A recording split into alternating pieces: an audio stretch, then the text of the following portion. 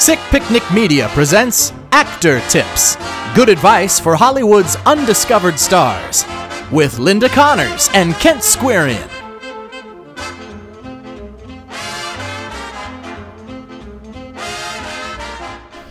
While most actors don't even keep track of their stuff on their resume anymore, it's good practice for young hopefuls in case you get luck and get a meeting at Paramount. But be careful, too much information on your resume sends a red flag that you're lying about your experience. Here are the top 5 tips on how to make your resume sing for the casting directors and butthole producers. Use a professional font like Comic Sans or Papyrus. A good font lets them know who's the show business pro and who's the jerk in all honors classes. Don't list too much personal information at the top. Height and eye color are fine, especially if you've got green eyes, because those are really rare if you happen to be Chinese. You'll definitely work from it. But don't put your age or your weight, or they'll call it a lie and they won't call you in again.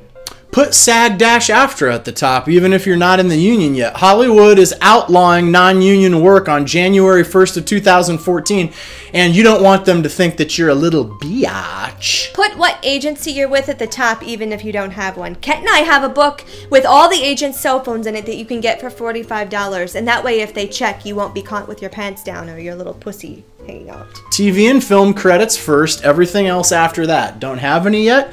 Make them up. Hollywood is outlawing IMDb on January 1st, so nobody will be able to check after that. It's fine to list special skills at the bottom, but make sure they're not something everybody can do, like drive a stick or do a French accent. Hollywood is all about being unique and spectacular and impressing the little scrotum lickers so that you can fudge a little if you have to. Just make it interesting. Don't include any live theater. That kind of shit will get you kicked out of Hollywood. And don't list any commercials unless they're for McDonald's or Home Depot. And if you don't have a stapler, just tape it to your business card to have less stress over the whole thing. For more acting tips and samples of all the different resumes we use, go to actingtipsforgettingfamous.tv and remember, power to the actors.